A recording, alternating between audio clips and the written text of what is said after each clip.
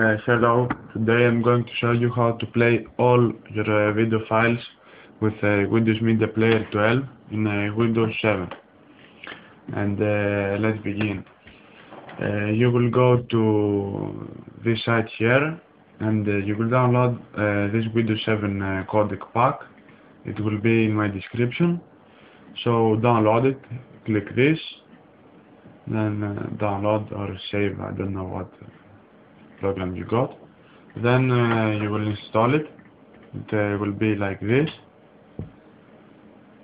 And choose expert installation, agree, and check this, and next. And I recommend you to choose check them all audio and video codecs, and click install. So I will go to play video which I downloaded from YouTube to show that you can play video files with the heading in FLV, and like this you see it's FLV file here, and let's play it.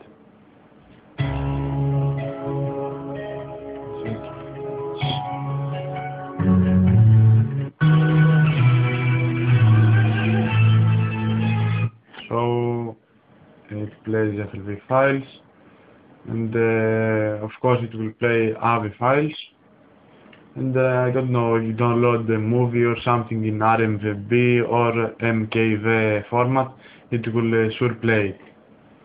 So thanks for watching, hope it works for you.